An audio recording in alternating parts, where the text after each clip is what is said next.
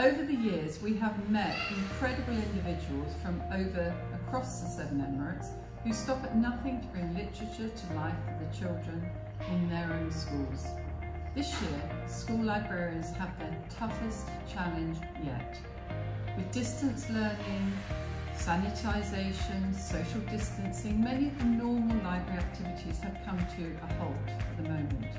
And yet, the children's need for books to help them make sense of the world they live in, that entertain, educate in equal measures, and that allow them to develop emotional skills to cope. These needs have never been greater. When we established the award in partnership with the Executive Council of Dubai, we could not have foreseen the challenges ahead.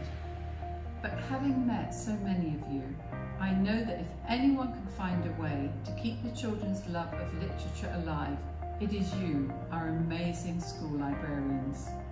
We can't wait to see your entries this year, to find out how you have made adjustments in order to keep serving your community and help students fall in love with books and reading. I wish you all the very best of luck.